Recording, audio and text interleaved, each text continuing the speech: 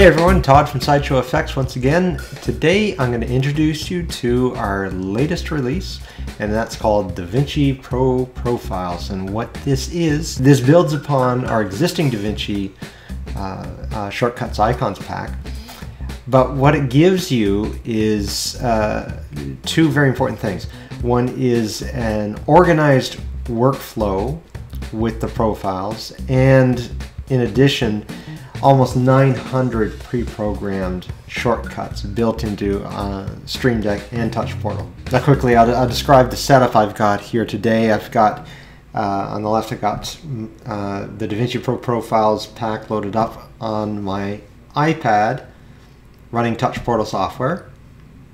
And over here is the Stream Deck XL device running the Davinci Pro Profiles. And when you buy the pack, you can run it on either one, and I've got both of them running at the same time, which you can do if you choose to do as well, and it further extends your capabilities. And in the middle, of course, I have a tangent element panel that I'm just going to use for doing the quick color grading in our demonstration here.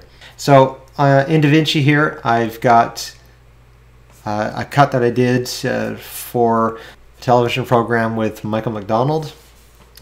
And this is a musical number that we're going to add in a little bit of B-roll to. There's a section here.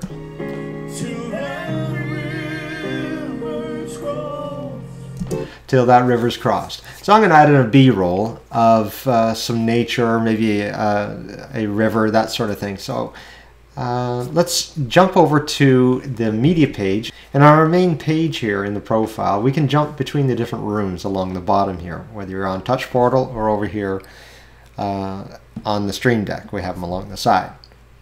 So pressing either one, we can go to the media page.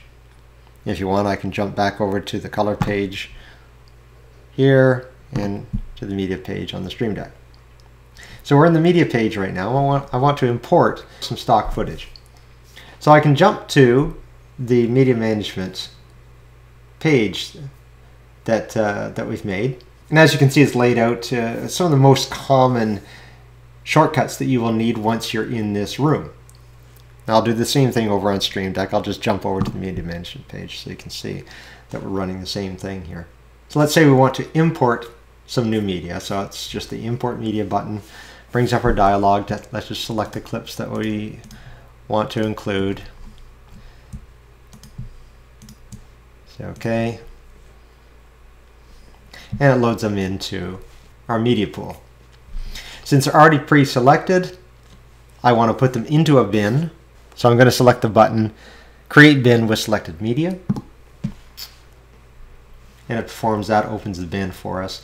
And let's just label the bin. We'll just call it stock for now. All right, and also let's say I want to make these a different clip color. So we also have the clip color menu on our media management page. So we can click to it here, and we'll add a nice orange color. So now our clips have been labeled orange, and we can slip back out. We could have done the same thing over here on the Stream Deck. The same color, clip color commands are available there as well.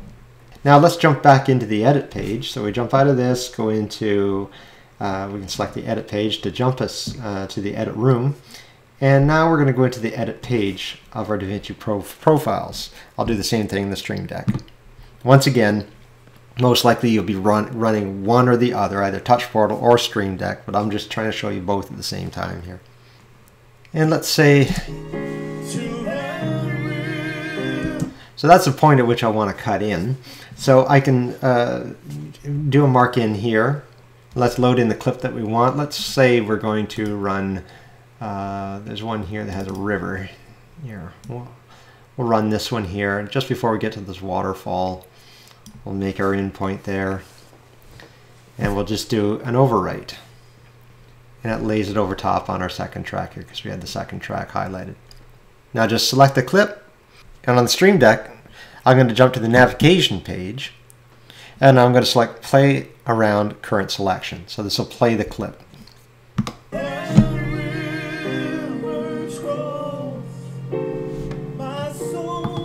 So as you can see, that's where we want, but you know, I want a dissolve to happen here. So on the Stream Deck, I can jump back into the main edit page, and the add transition button is here. So we just add the transition there, and now we can go back to navigation.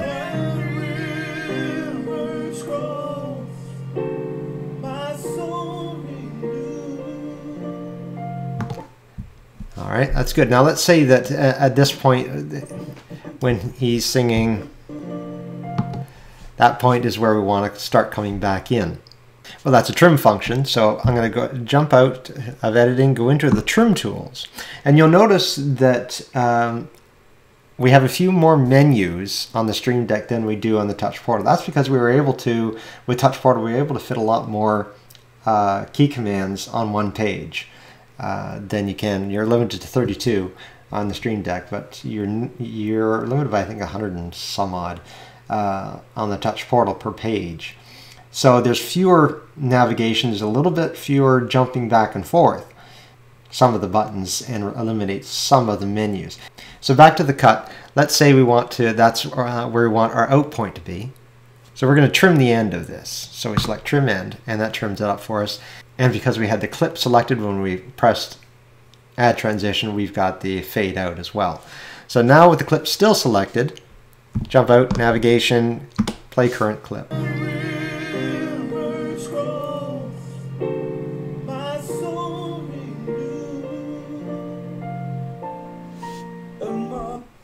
Okay, that looks good. Let's say I want another shot in here, so I'm just going to delete that dissolve, and I'm going to add in a second shot here. Let's add in this one here where we're rising up and we're seeing the rising sun. And we'll start in about here, and we'll just do an overwrite this time on the Stream Deck.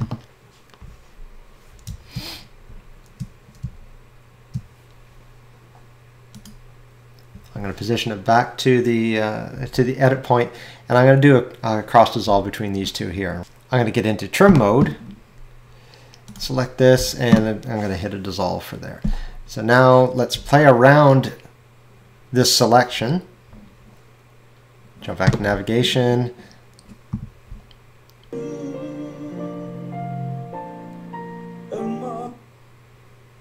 All right, and if I want to loop that, I just hit the loop key here, and the same thing over on the Touch Portal as well. We can go to the Edit To page, and these are all of our additional commands here. So now that we have it on loop, we can also do the play around the current frame. And if we're happy with that, that's good. We can move on. Now let's figure out where our out point is going to be. On the Stream Deck, we're still in the navigation page. I like to come out, and right there when the two of them start singing together, I'm going to select this clip, and I'm going to go out to trim, and trim the end there. And I also want to add a dissolve onto that one, so I'm going to select this edit point and create a transition. Now I'm going to select both these clips, navigation once again, I'm going to play around the selection.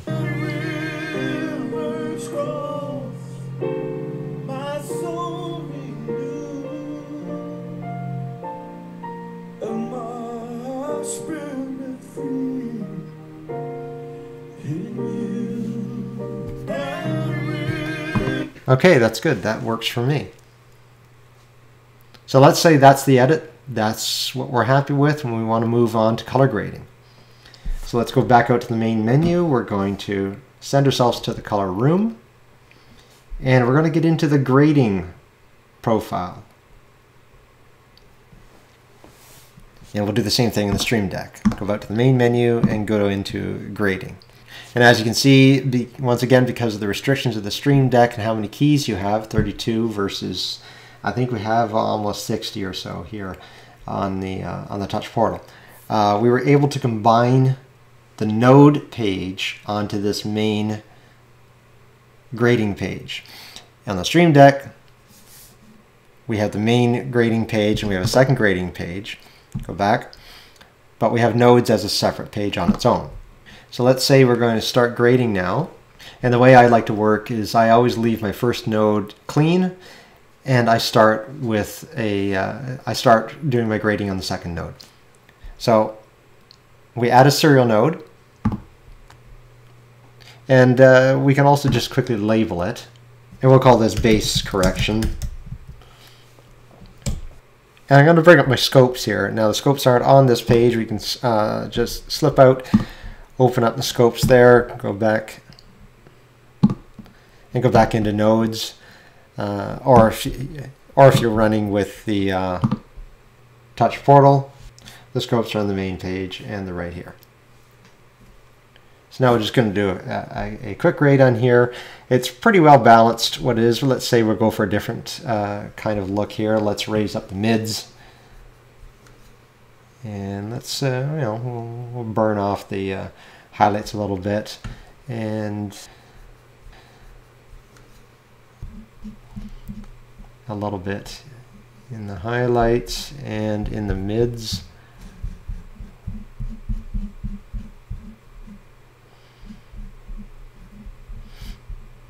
Yeah, just for a particular kind of look. There we go. So let's say I want to save this as a base correction. I'm going to open up the gallery. So we select gallery here, that opens it up. And I'm going to save this grade. So I'm going to grab the still. And it places it into our gallery there. Looks good. Let me just move the scopes off screen for a sec. We're going to jump to the second B-roll shot that we've got of the rising sun. I'm going to select that grade in the gallery that we just completed, and I'm going to apply the grade. And it applies that grade to this shot. Now, of course, it doesn't work for us here. We need to do some better correction than what we got here. So I'll just quickly do a quick little balance, bring it back in a little bit. There we go. Now, let's say I want to, now we've got a base correction here. I want to do a bit more of an effect on this shot. Let's say I want to warm up the sky only. So I need to do a secondary on this. So I'm going to go into the nodes, and I'm going to select a rectangular power window. I'm going to go back out of grading, and I'm going to deselect the gallery so we have a larger screen to work with here. Now, we're going to go into wipe and overlays on the Stream Deck, and we can do the same thing on the touch portal. Go into wipe and overlays. Now this gives us access to the on-screen controls. So for this purpose, I want to turn my window outline on, and let's make an adjustment here. Now you see we have our highlight mode is on at the moment. We can shut that off from this page as well by deselecting highlight mode, and then we can see it a little easier. So let's move this up. Let's shrink this down just a bit and move this over. We're just going to do this horizon line here.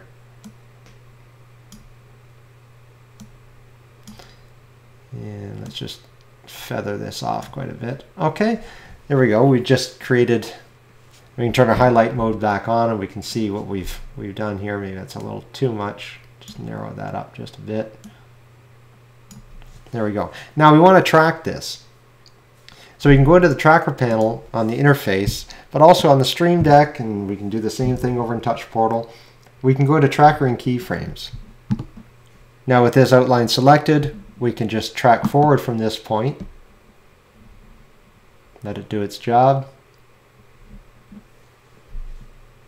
Now we're going to jump out of the tracking mode. We're going to go back into doing a little bit of color work here, and just switch the highlight back off so we can see our image here. And let's do a quick warming of the highlights and the mids. Just really warm that off, make that a morning sun. Very quickly. There we go. And we can shut our window outline off. We can go back to wipe and overlays and shut the window outline off so we can have a clean view. And if we wanted, we can go into cinema view and look at this shot in full screen.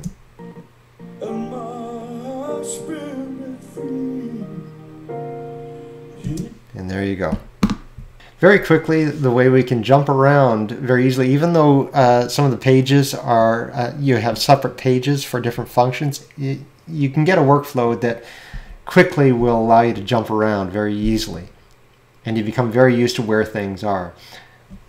Now it's a very quick example of media management, of editing, and of doing a color grade with this. Very simplified example of it, but of course you can see you have so many other functions at your fingertips here that's going to make your life a lot easier and a lot quicker to get through an edit session or a color session. But a lot of people are going to want to customize things to how they like to work. For example, let's say that when we're in the nodes view, let's just, we'll affect this shot here.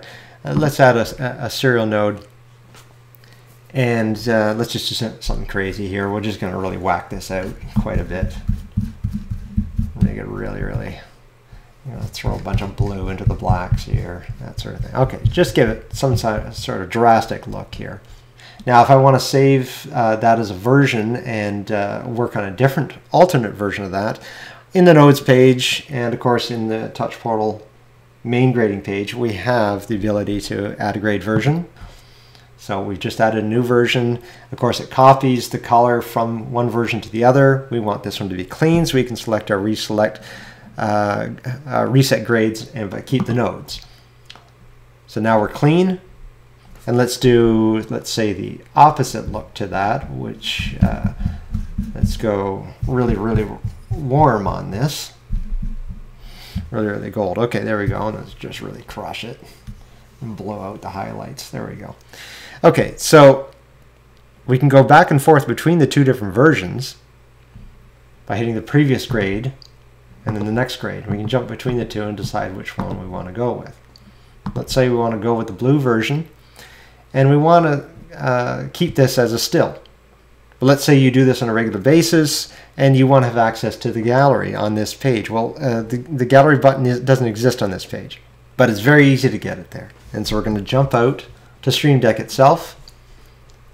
You can see our empty buttons here. Let's jump out, and we're going to grab the gallery button here. We're going to copy, go back into the wipe and overlay, go back into the nodes, select one of the empty buttons, and just hit paste. And there your gallery button is placed where you'd like it. Go back into Davinci. Now I can open up the gallery page. I can save this as a still. And let's say I want to put that grab a still into that page. Same thing. Grab the still, copy, go into nodes, paste. Go back to Davinci. I have it right there. I want to grab this still. It loads it into my gallery. And let's go to the next shot.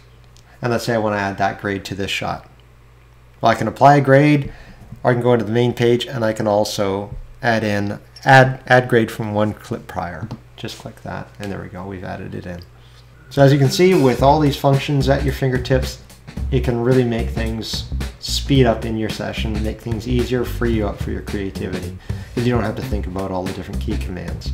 Well, I really do hope these Pro Profiles help you in your workflow, and it's going to make your life easier in the Edit Suite. Till then, we'll talk to you next time.